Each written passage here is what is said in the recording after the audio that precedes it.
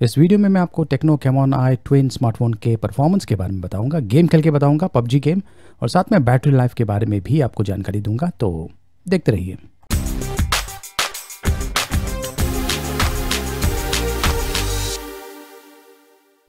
नमस्कार दोस्तों, मैं हूं गोगी और इस हैंडसेट का अनबॉक्सिंग वीडियो मैंने कर दिया है। अगर आपने देखा नहीं है तो उसका लिंक मैंने वीडियो डिस्क्रिप्शन में दिया हुआ है।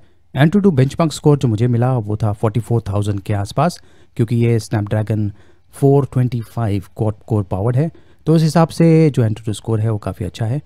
बैटरी टेम्परेचर पे ध्यान दीजिए, 33 डिग्रीज़ है और ये पबजी गेम में खेलने वाला हूँ। देख सकते हैं कि बाय डिफ़ॉल्ट ये मीडियम ग्राफिक्स मोड में आ गया है, क्योंकि ये क्वाड कोर पावर्ड है स्नैपड्रैगन 425 क्वाड कोर। तो उसके हिसाब से जो भी डिफ़ॉल्ट सेटिंग है, मिनिमम सेटिंग जो है जिस पर ये गेम स्मूथली चलेगा, उसे बाय डिफ़ॉल्ट सेट किया हुआ है। तो ये गेम मैंने प्ले करना शुरू कर दिया है। पबजी बहुत ही पॉपुलर गेम है और ये ऑनलाइन गेम है, आपको एक बढ़िया नेट कनेक्शन की ज़रूरत पड़ेगी। ग्राफिक्स आप देख सकते हैं कि इतना डिटेल्स नहीं है, लेकिन क्योंकि जैसे कि मैंने कहा ये जो हार्डवेयर है ये क्वाड कोर है, इतना पावरफुल नहीं है, तो उसके हिसाब से ग्राफिक्स की जो क्वालिटी है उसे लो पे रखा हुआ है। लेकिन जैसा कि आप देख सकते हैं गेम बहुत ही बढ़िया तरीके से प्ले हो रहा है। ये जो हैंडसेट है इस पर 6 इंच का स्क्रीन है और 18:9 एस्पेक्ट रेशियो का HD+ रेजोल्यूशन है। यहाँ पर ये देखिए मैं लैंड हो गया हूँ और अब मुझे घर घर जाके जो इक्विपमेंट्स है, जो भी मिल रहा है उसे कलेक्ट करना है, तो उसे करना मैंने शुरू कर दिया है। ये जो स्नैपड्रैगन 425 क्वाड कोर चिपसेट है ये नॉर्मल यूसेज के लिए अच्छा है, लेकिन आप इस प्रकार का जो गेम है पबजी गेम, इसे भी खेल सकते हैं, वो भी लो क्वालिटी मोड में। कभी कभार आपको थोड़ा सा लैग फील होगा, बहुत ही मामूली सा है। और ये जो क्वाड कोर चिपसेट होता है इसका एक और एडवांटेज ये है कि आपको बाय डिफ़ॉल्ट अच्छी बैटरी लाइफ मिल जाती है। तो ये जो हैंडसेट है टेक्नो कैमॉन आई ट्विन, इसमें वो दो चीज़ें हैं जो खास करके आजकल एक ट्रेंड बन गया है, मतलब कि 18:9 एस्पेक्ट रेशियो का स्क्रीन, और जो दूसरा चीज़ है वो है डुअल कैमरास। तो इसमें आपको डुअल कैमरास मिलते हैं। फ्रंट साइड पर 13 मेगापिक्सल का कैमरा है।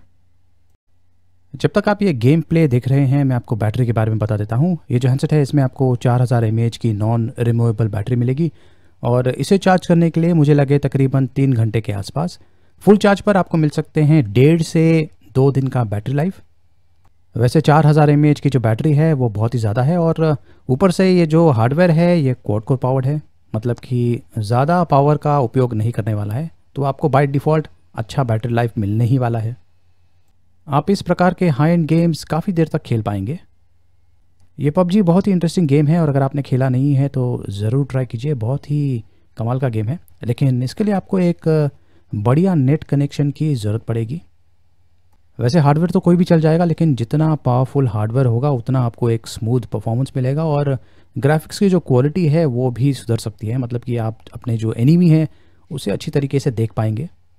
ये जो गेम है तकरीबन 24 मिनट तक मैंने खेला था। बैटरी टेम्परेचर आप देख सकते हैं 36 डिग्रीज तक पहुंचा है, मतलब कि ये जो हैंडसेट है ये ज़्यादा हीटअप नहीं होता है, बहुत ही नॉर्मल है। तो ये अच्छा हैंडसेट है, लेकिन इसका जो प्राइसिंग है काफ़ी ज़्यादा है, 11,499 रुपये। वैसे मैं आपको बता देना चाहता हूँ कि ये जो हैंडसेट है सिर्फ ऑफलाइन मार्केट में ही अवेलेबल होगा, और ख़ास करके जो ऑफलाइन मार्केट होता है वहाँ पर आपको जो भी प्रोडक्ट्स मिलते हैं वो खास करके ऑनलाइन मार्केट के कंपैरिजन में थोड़े से महंगे होते हैं।